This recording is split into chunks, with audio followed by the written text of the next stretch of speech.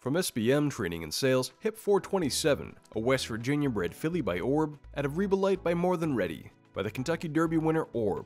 His first runners are coming on. He's the sire of last year's Grade 1 Spinaway Stakes winner Sipican Harbor, among others. Orb has gotten off to a very promising start to 2019. He's got 2 new maiden special winners and an allowance winner at Gulfstream, an allowance winner at Santa Anita, and a maiden special winner at Fairgrounds.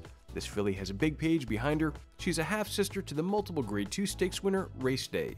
He has his first runners in 2019. Her More Than Ready dam, meanwhile, is a half to the great Light. Hip 427, a West Virginia bred filly by Orb from SBM.